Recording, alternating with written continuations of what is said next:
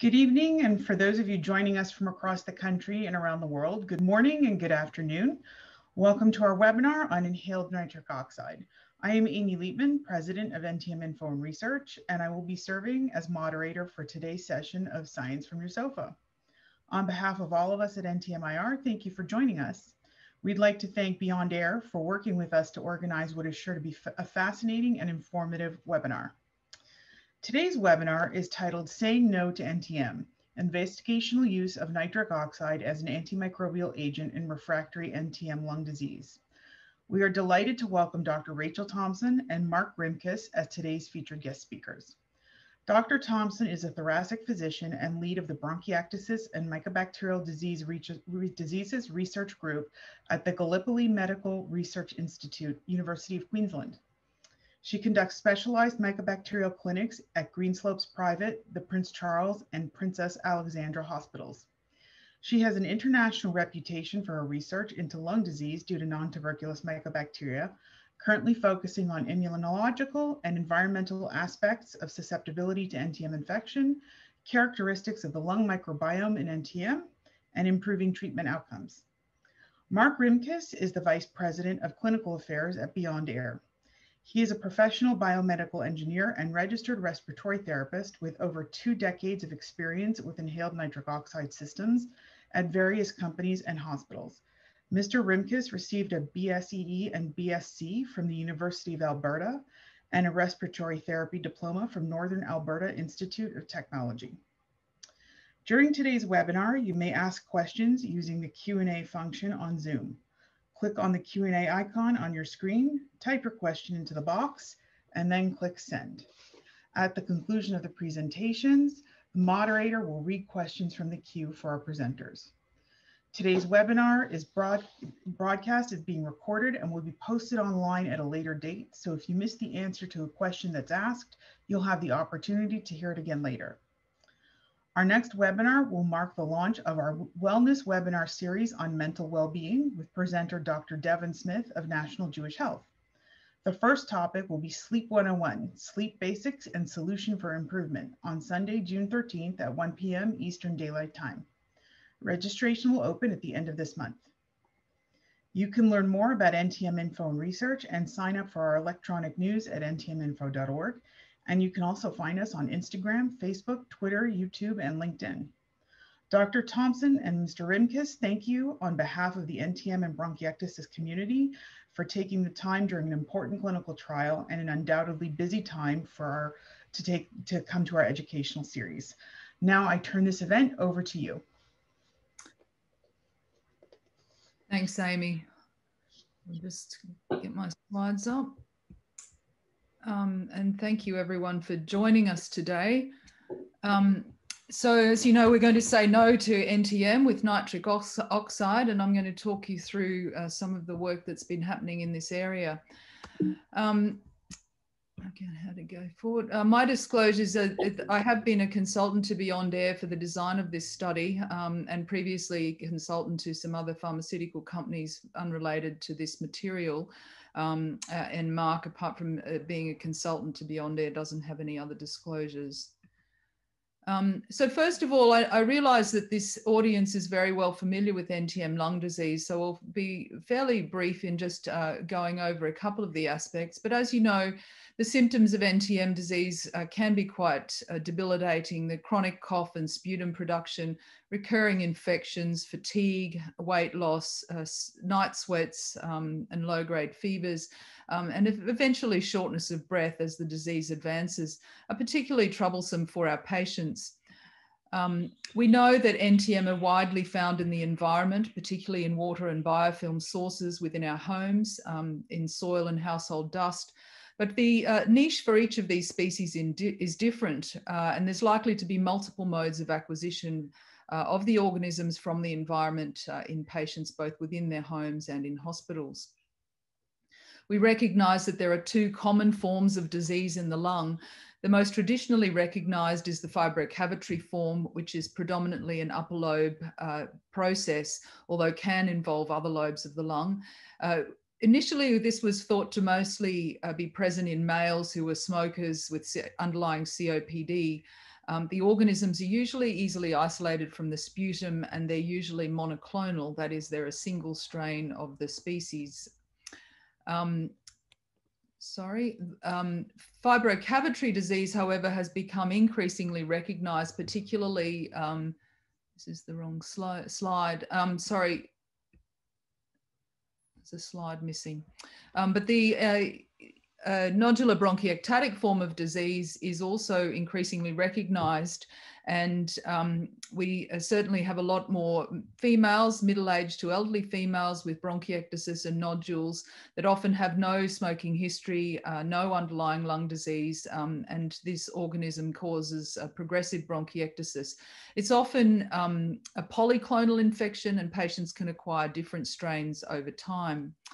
The incidence of disease is rising around the world, and there's certainly a geographic diversity of disease, with different species being dominant in different countries, which was published in a paper in 2013, we published that.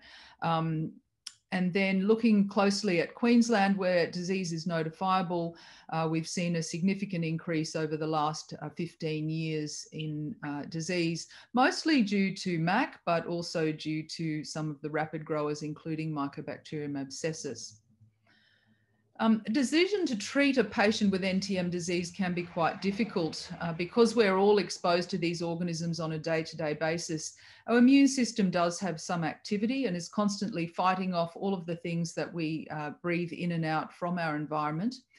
The decision gets down to factors that relate to the organism, whether there are other organisms present, whether the bacteria are there in a heavy load or whether there's only a small bacterial burden, and the virulence of the different species. So some species have more tendency to form cavities, to be more aggressive and associated with deterioration in lung function, whereas other species can be more indolent and grumble along with very slow progression.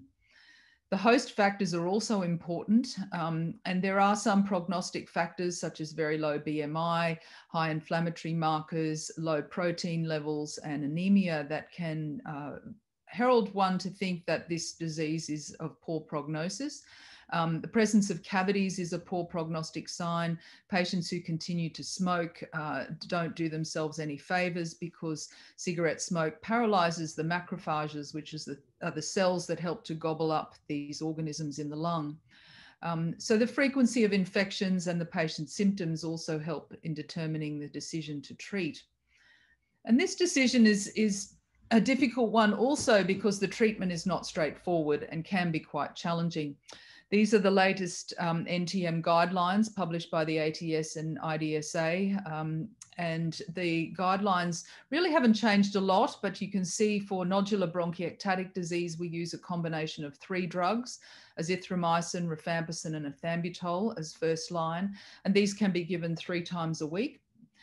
If the patient has more severe disease, and particularly if there are cavities present, then we would recommend this treatment be given daily, and we consider the addition of intravenous amikacin or even streptomycin in some parts of the world. And then if the patients have refractory disease, the treatment is the same, although we have a newer option in the addition of amikacin liposomal inhalation suspension, which was shown in a randomized controlled trial to improve the sputum clearance rates for patients with refractory disease. The treatment duration is usually approximately 18 months, 18 to 24 months, but it's often longer as patients can take quite a while to clear the organisms from their sputum. Side effects are reasonably frequent from these regimens, and we often have to resort to second-line drugs. And the success rates are incredibly variable, from anywhere from 50 to 80% for MAC disease. And clearly options for patients with refractory disease and shorter courses and more effective regimens are sorely needed. With Mycobacterium abscessus, it's actually harder to treat than multi-drug resistant TB. And this is a typical treatment schedule for someone who has abscessus disease. We usually have an initiation or intensive phase of intravenous therapy combining imipenem, tigecycline, amikacin. with azithromycin and clofazimine, followed by a maintenance continuation phase, which is usually a combination of oral antibiotics plus or minus nebulized amikacin. And again, the duration is fairly long. There's a lot of monitoring for toxicity, and side effects are frequent. This form of treatment can be quite hard going. And the results are not ideal for patients with the subspecies M. abscessus.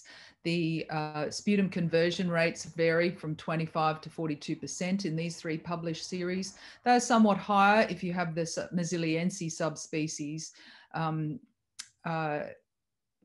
clearly we could do better. So this leads us to look at alternatives to antibiotics, and previous investigators have looked at nitric oxide as an antimicrobial agent. Nitric oxide has several roles in the human body. It does play an essential role in host defense mechanisms at various sites of the body, including the lungs. It has antibacterial activity against multiple bacteria, including Pseudomonas, Staph, E. coli, and MRSA. And its mechanism of action there is attributed to DNA damage, bacterial enzyme inhibition, and induction of lipid peroxidation. You can see on this graphic on the left that it does have other effects in apoptosis, angiogenesis, neurotransmission, cardiovascular homeostasis, and immune responses. In cystic fibrosis, it's particularly interesting because cystic fibrosis airways are deficient in nitric oxide. And patients who have higher nitric oxide production do seem to have better lung function. Nitric oxide donors can increase CFTR expression and maturation.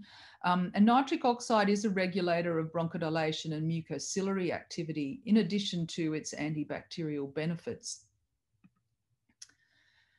In a preclinical setting, these in vitro experiments, inhaled nitric oxide has a demonstrated dose response effect after 10 hours of continuous exposure to various clinical isolates of M. abscessus.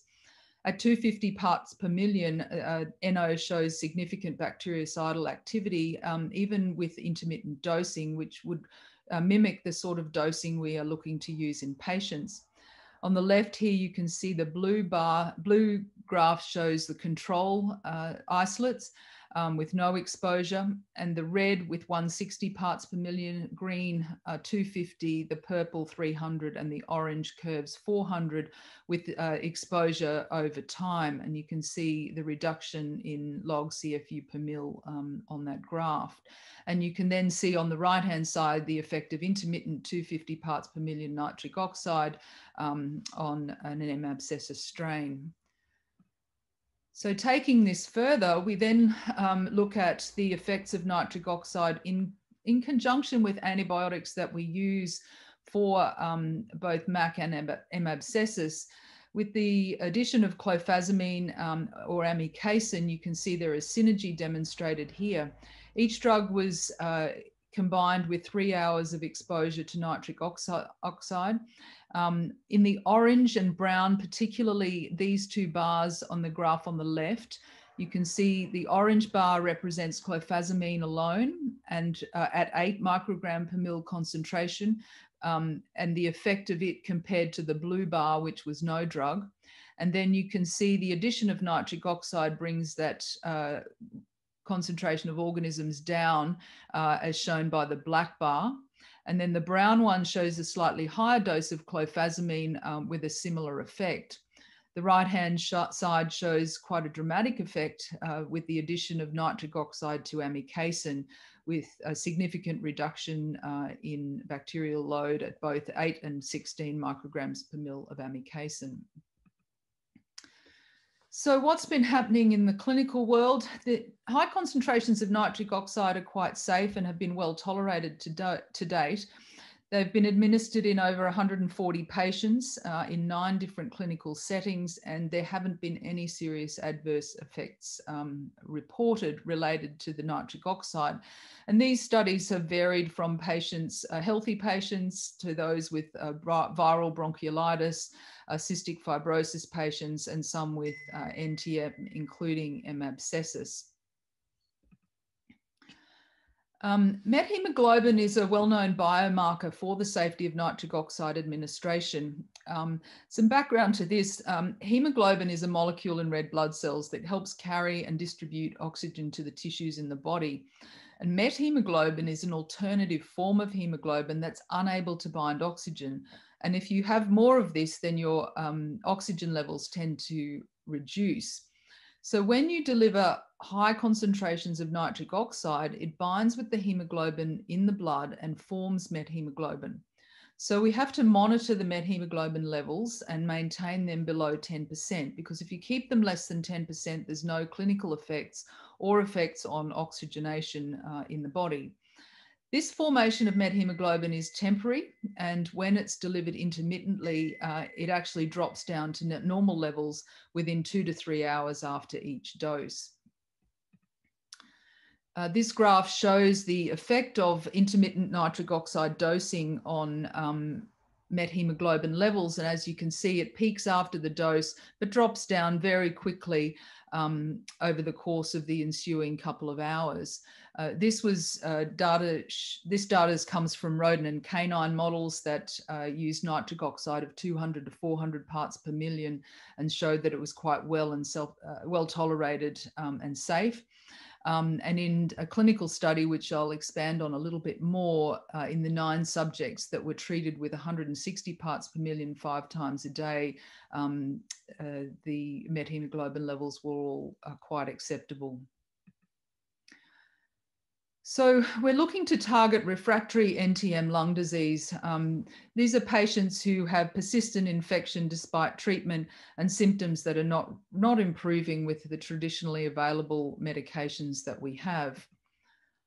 One of the initial studies was done as a case study using NO in a compassionate use capacity. This was a 25-year-old cystic fibrosis patient who had an 8-year history of chronic M. abscessus infection, unresponsive to multiple antibiotics with deteriorating lung function, hence not really many options available. This patient was treated for 3 weeks at 160 parts per million, 30 minutes per treatment, 5 times a day for the first 2 weeks, and then 3 times a day for the next week. They were monitored continuously for oxygenation, methemoglobin levels, FiO2, NO and nitrous oxide monitoring were also done. And the outcome measures were lung function, 6-minute walk distance, quality of life, and sputum microbacteriology, which were assessed at baseline, during the treatment, and after. This patient tolerated the treatments very well, and the methemoglobin levels didn't ever get above 5.2%. Oxygenation was very stable, and they demonstrated improvements in lung capacity, 6-minute walk distance, and inflammatory markers. But with this short duration of treatment, there were no significant changes in abscessus counts by smear or culture. There were large improvements in quality of life, particularly related to physical, vitality, health perceptions, and respiratory domains. And following this 3 weeks of therapy, she was actually able to complete a college degree and hold down a job. So there have been a few other studies on NO, intermittent dosing, for the treatment of NTM lung disease. There have been a few compassionate use access patients. As you can see, there are 3 or 4 there. There was also this pilot study done in Israel of 9 cystic fibrosis patients, which I'll talk to a little more now. So this study really demonstrated a significant benefit for these patients that was inspiring to take the treatment further. So there were 9 CF patients with refractory abscessus infection treated at 3 different centers in Israel. They all had a background in M. abscessus antibiotic regimen. They were given 160 parts per million via mask for 30 minutes, 5 times a day for 2 weeks, and 3 times a day for 7 days. And this was all administered in hospital. So it was a 3-week confinement for these patients, which is not an insignificant undertaking. The primary endpoint of safety was met with no serious adverse events noted. And the key endpoints of 6-minute walk distance and FEV1 responded positively, and certainly the quality of life data showed positive trends. Now you can see that the met hemoglobin levels went up and down with treatment, but always came back down after each dose. They didn't ever get above 5.2%, with 10% being our sort of ceiling level of tolerance. The 6-minute walk distance improved on therapy, unfortunately dropped off a little bit off therapy, but the benefits seemed to last for about 4 to 6 weeks after the treatment was stopped. And there was an improvement in FEV1 from baseline. So the study that we're undertaking now is using the LungFit device to treat patients as outpatients. As you can see, confining patients to hospital is a significant limitation of nitric oxide treatment that has been used to date. So this LungFit device enables us to be treating patients in their own home. This is a 12-week study, and we aim to enroll 20 patients with either cystic fibrosis or bronchiectasis associated with refractory MAC or abscessus infections. We did begin screening in December 2020. Unfortunately, last year we were delayed significantly by the effects of the COVID pandemic, but we were able to dose the first patient in February, and she actually finished her treatment last week. The patients are admitted to hospital for the first 5 days of the treatment so that we can titrate the dose up from 150 parts per million for the first 24 hours. Then they have 200 parts per million for the next 2 days. And then if tolerated, move up to the 250 parts per million, at which stage they're discharged. Now, each dose lasts 40 minutes and is at least 4 hours apart. We're monitoring met hemoglobin levels, oxygenation, blood pressure, and the usual things in hospital. And the patients are also wearing a Fitbit tracker, activity tracker, for the 2 weeks prior to the study, during the study, and will continue to wear it after the study so that we can get independent measure of physical function. But we're also closely looking at quality of life, bacterial load, and culture conversion. So the first 2 weeks of treatment go for 4 times a day, and then the patients reduce to twice daily treatment up to day 84, the maintenance phase. And they all remain on their background antibiotics, and we will then be following them up for a few months after the study to see how long that benefit may last. So I'll hand over now to Mark, who's going to tell us more about the device. Great. Thank you, Dr. Thomson. And thank you for the opportunity to talk about our device here. So the LungFit Go device, it's a nitric oxide generator. So what it does, it takes room air and converts a very small amount, 0.03% of the nitrogen and oxygen in that air, and converts it to the therapeutic dose of nitric oxide. It uses a plasma arc technology. It provides air that's in the room that you're breathing normally, and just converts a small amount of it. It's very simple and safe to use. Mass is about 8 kilograms, fits on the tabletop.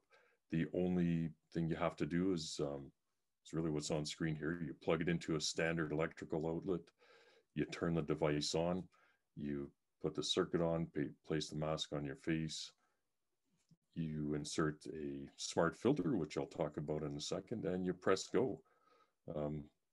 Really, that's all there is to it. The device monitors all inhaled gases. It measures the nitric oxide, nitrogen dioxide, and oxygen levels. All the gas that's breathed in has integrated alarms on all of those parameters, and it has safety shutoffs. If there's ever a parameter that's that's in an alarm condition, it can stop generating nitric oxide instantly, and the only thing you breathe after that is just straight room air. So it's very safe. There's no compressed gas that's associated with it. It's really a very simple device. Next slide, please. So this is the smart filter that we use. Basically, the filter itself, it removes any nitrogen dioxide from the delivered gas. Nitric oxide combines with oxygen to slowly form nitrogen dioxide, which you can tolerate in only small amounts. So the filter removes any of this nitrogen dioxide from the delivered gas before it reaches the breathing circuit.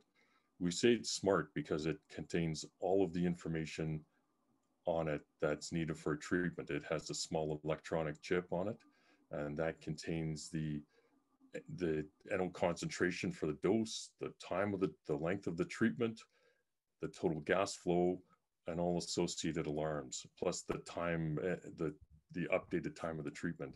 So for anyone, Dr. Thomson mentioned that there are 3 doses with it. You don't have to program the concentration in. You put the filter in, the LungFit Go immediately gets the information from it. 40-minute treatment, the dose 150, 200, or 250 ppm, and the total gas. So once you press play, there's a timer on the device that counts down for the treatment time. If you have to pause it during the treatment, you press the pause button. It just stops the nitric oxide generation, and it also stops the timer.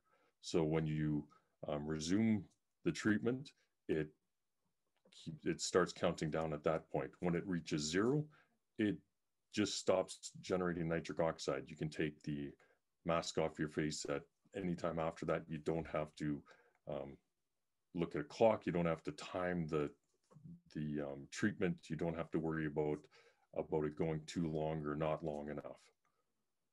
And after you're done with the treatment, you just dispose of the filter in regular waste. Since it keeps the time on the filter, another great part about it is that you can't reuse a filter. Once the filter times to 0, it knows it's at 0. If you try plug it into a unit, it'll come up as 0. Perfect timing with the next slide. Thank you. So this is the circuit that we use. It comes pre-assembled in a package. There are 3 sizes of masks. It's a CPAP mask, so it's made to be comfortable to wear overnight to create a seal on your face. The biggest difference between our device and something like a CPAP device is that there's no pressure in the circuit. When you secure the mask to your face, you seal it with the head harness. Again, simple to apply and creates a gentle seal. When you breathe in through the mask, then you breathe in the gas that's circulating in the circuit. And there's a little valve on the end of it. So when you breathe in, it breathes through the gas from the circuit. When you breathe out, it exhales the exhaled gas, exhausts it into the room so that you don't rebreathe your gas. It measures the gas right by where you breathe it in. So we have accurate levels of nitric oxide, nitrogen dioxide. It's very simple to put on. There are 3 sizes of masks to accompany all facial sizes. And that is basically all there is to it. It's a very, very straightforward device, very simple to use in the hospital or at home.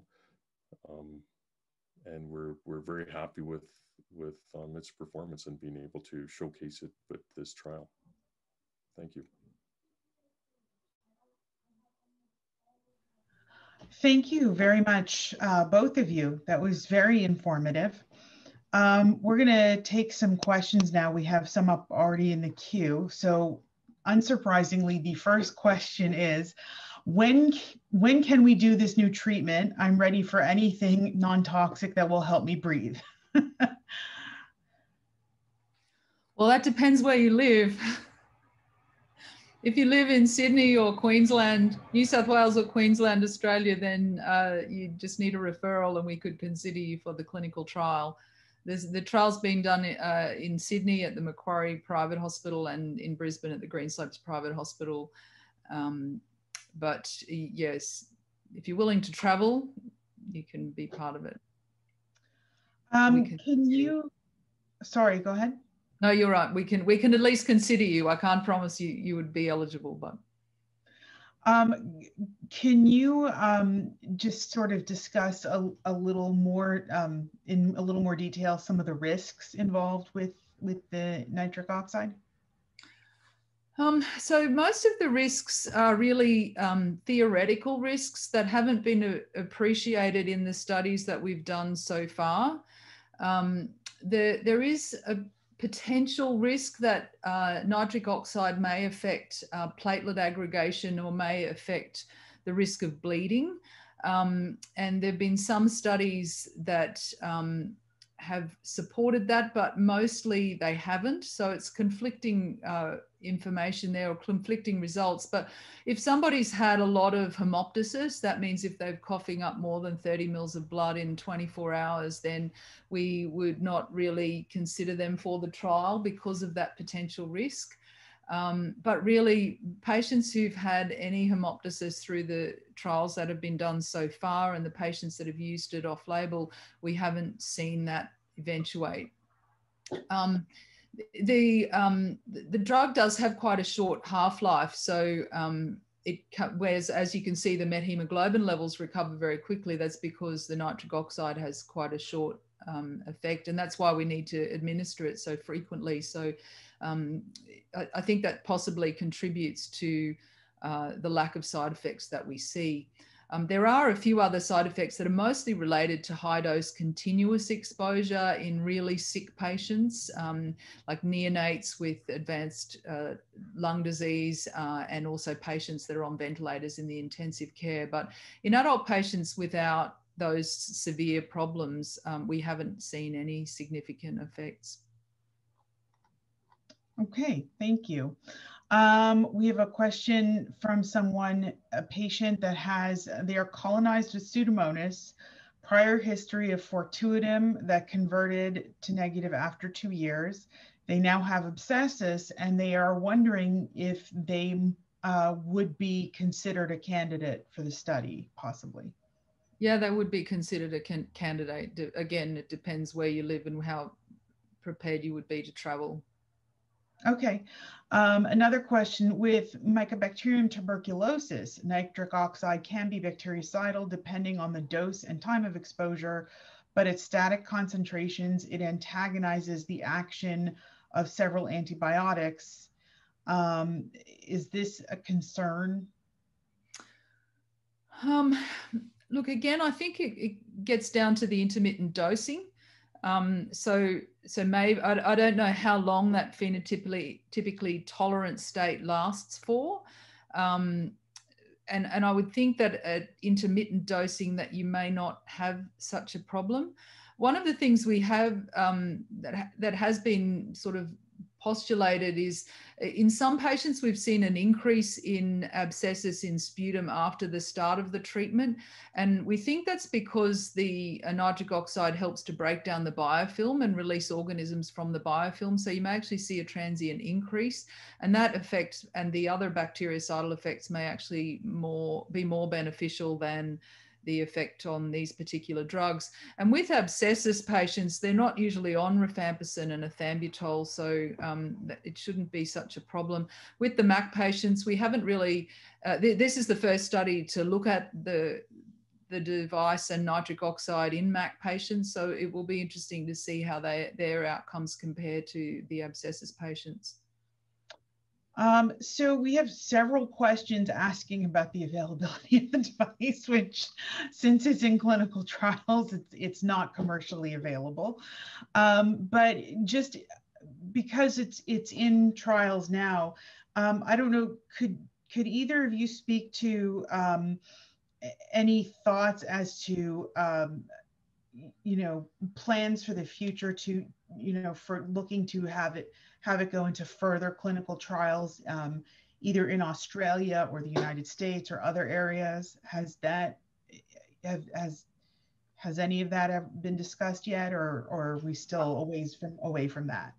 I think we're a little away from that. There's a whole lot of questions about where this device might fit into the current treatment regimens, and looking at the potential for different dosing regimens. Should it be used 1 week out of 4? Should it be used 3 months at the start and then not again? Should it be 1 month every 6, 1 month every? How it fits in is yet to be worked out. I mean, we take it one step at a time, evaluate this 20 patients that we're looking at now, and see how long that benefit lasts. And then I'm sure there'll be a lot of discussion about where to next with this. But it's still early days.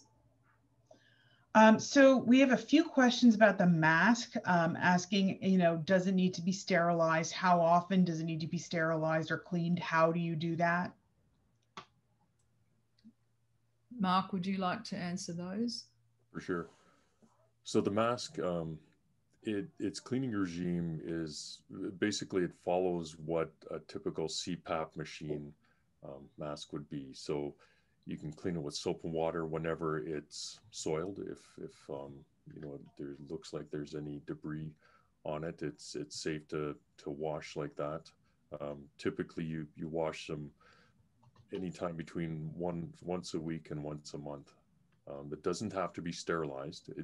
The mask stays with the person, and it's just like a CPAP mask. It's not sterilized between uses. Okay. Has nitric oxide, I think was what they, has nitric oxide been successful with other bacteria than abscessus? Has it been tested on MAI?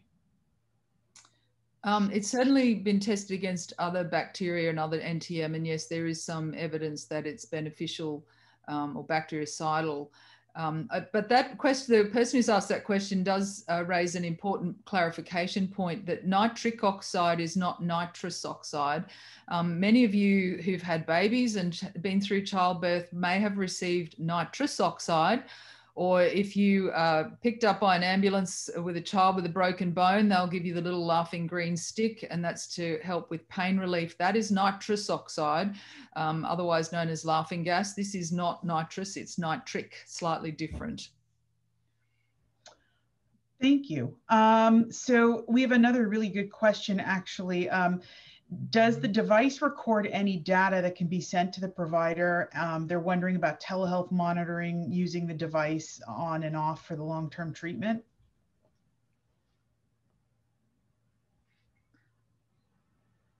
Mark?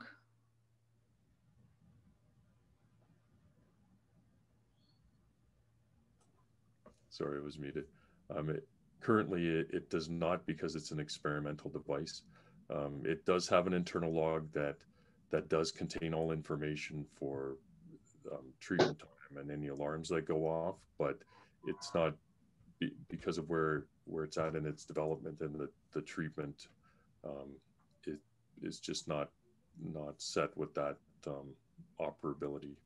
There's nothing preventing it from, if everything goes perfectly, and if it ever is a commercial device, of course that would be built in for that time. Thank you. Could this treatment potentially be combined with another type of therapy, such as phage treatment? In the future, there's a whole lot of options of combining it with other things, but right now, for the purposes of the clinical trial, the patients need to be on a stable NTM regimen for the 30 days prior, and preferably that's not changed throughout the study, so that we can best evaluate the effects of nitric oxide.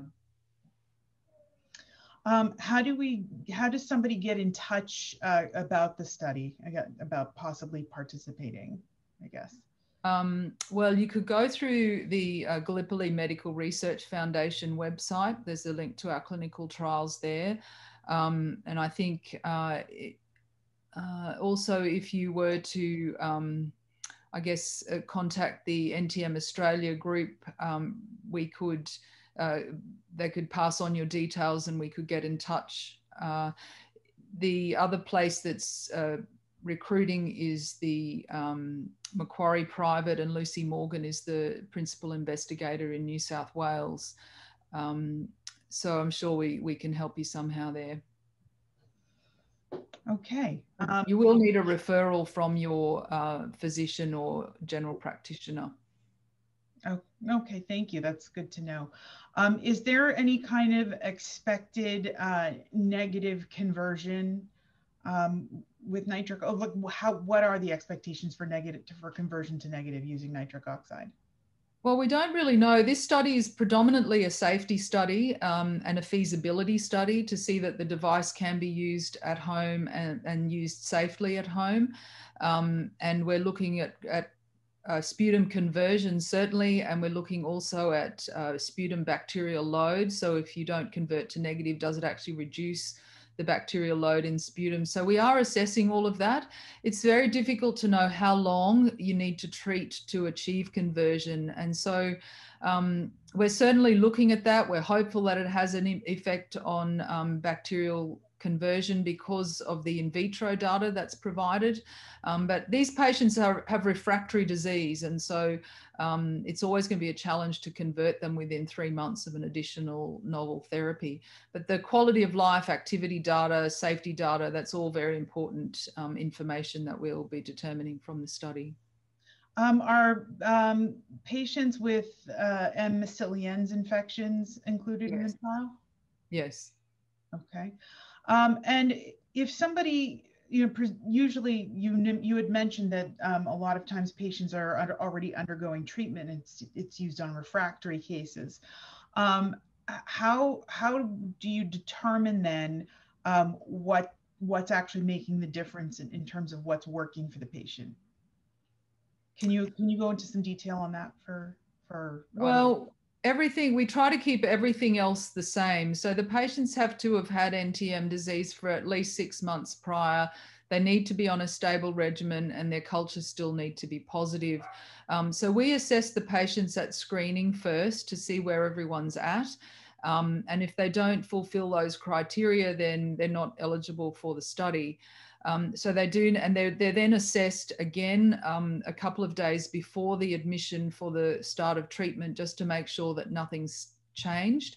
And during the course of the 3 months, we don't allow the addition of any new antibiotic therapies or anything unless it's really for life-saving reasons. We try to keep everything as stable as possible so that all we're assessing is the effect of the nitric oxide. Okay, so if the effect of nitric oxide on methemoglobin levels is a risk to be monitored, would low hemoglobin levels disqualify a patient from participating in the trial? Yes, we do require a hemoglobin of 10. The other exclusion is if you've got an abnormal type of hemoglobin, and unfortunately one of the patients we screened did have a thalassemia trait, which is a different form of hemoglobin, and those patients aren't eligible as well. Somebody is asking about the connection between this therapy and cystic fibrosis. They're noting that it seems to be used quite a bit with CF patients, and they're wondering about the connection between that and NTM, and whether also can you talk about whether this is going to be used with non-CF patients? Yeah, so the original study was done in cystic fibrosis patients with NTM disease, not just cystic fibrosis. And so that's because there are the theoretical benefits of nitric oxide in patients with CF that I outlined in the talk, but we're really interested in its effect as an antibacterial agent against NTM, but with its other potential side effects, so to speak, or positive side effects that it may have in cystic fibrosis as well. So we're not really, I don't think this is exclusively cystic fibrosis, but there are a lot of CF patients who are suffering from refractory NTM. So obviously it's an important option for those people. Have the studies so far indicated that nitric oxide treatments have to be continually used for long-lasting effects or repeatedly used, or do infections recur when the patient stops? So that's one of the big questions we're trying to answer with this study. The first study was done with 3 weeks of treatment, and that benefit lasted for about 4 to 6 weeks after stopping. We don't know what the safety is in continuing this indefinitely. So we've chosen a 3-month period of treatment, and we'll assess the benefits of that, the tolerability and safety of that, and then we will follow those patients up and see how long that benefit lasts.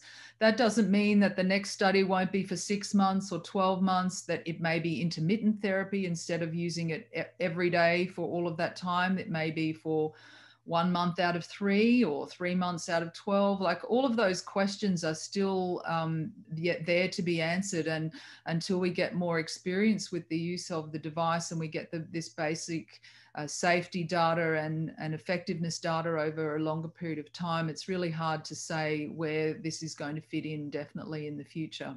But that's the same with all therapies. With all antibiotics, we're constantly trying to work out how to use them better.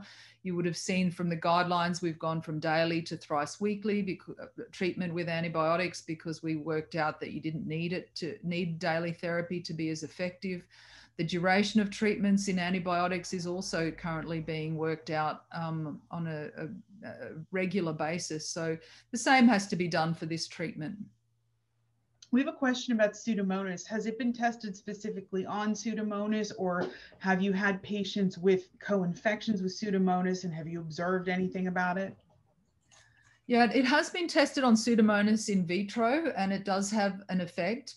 And I think in a couple of the patients that were involved in the initial studies, they also had Pseudomonas as a co-infection. And there was, so there were 2 patients in the cohort from Israel that were co-infected with a multi-drug resistant Pseudomonas. And at the 11-week follow-up, they both had negative cultures for Pseudomonas. So we do think that it probably has a role to play there. Have you had a chance to observe it either in vitro or in trials on other infections such as staph or, other unusual gram negatives? There is some in vitro activity against staph, but I'm not aware of the clinic, whether there's been much clinically observed benefit in the patients that have been treated so far. There was only 1 patient with staph in the Israel cohort. And I'm not sure whether they cleared that staph or not. I'm not sure that it's mentioned. So yeah, there's certainly potential benefits for other organisms. What about patients who don't really generate sputum or don't have productive coughs? For the purposes of the trial, we do want to get some evidence of bacterial conversion. So we do want to get some cultures at baseline and through the treatment at the end of treatment. And so there is also the possibility to have sputum induction done with a physiotherapist and hypertonic saline nebulization prior to the sputum collection at screening. And if we can get a sample at screening doing that, then we would consider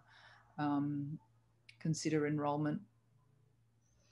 And no to the next. The next question says, is Australia allowing Americans in if fully vaccinated? Not yet, not yet. It's not even allowing Australians in, so not yet. Okay, well, thank you. If anybody has any more questions, now is the time to type them in the queue. But thank you for answering that last question. We look forward to the day when everybody's allowed to come to Australia. So hopefully someday we'll be able to come visit. And you'll be able to come back here. We're not allowed out at the moment either. So well, we can leave, but we won't be allowed back. We have another question. Is there another trial that's going to be starting at some point? And will it be rolling enrollment? They want to know, when is it starting and can they sign up? I can't answer that right now, but we'll be sure to let you know through Amy and NTMIR when and the various social media platforms will be sure to advertise and let you know when there'll be further opportunities. Okay, thank you very much. Everybody, thank you so much for attending. We really appreciate you being here today. Don't forget to join us for our next webinar next month. Thank you again, Dr. Thomson, Dr. Rimkus, for the excellent, wonderful presentation. And for taking the time to be with us, especially Dr. Thomson. I think it's like tomorrow already for you. I think it's actually Friday for you. So good morning to you, and everybody else. Good evening, good night, and thank you so much. Oh wait, I'm sorry, we have, one more question before we go. Do you have to do nitric oxide and antibiotics? For this study, yes. But if you had been on antibiotics within the last 12 months, and for whatever reason you decided to have a rest or a break from them, then you can go back onto them for the 30 days prior to the study. You just have to be on a stable regimen for 30 days prior to the screening visit. Okay, and we have one more question. Will the recording of this webinar be available? Yes, it will. In a few weeks' time, we will have the webinar up on our YouTube channel, and it will be captioned at that time. Thank you, everybody, for attending. Everybody have a good evening and have a wonderful weekend. And thank you so much for attending. Good night, everyone.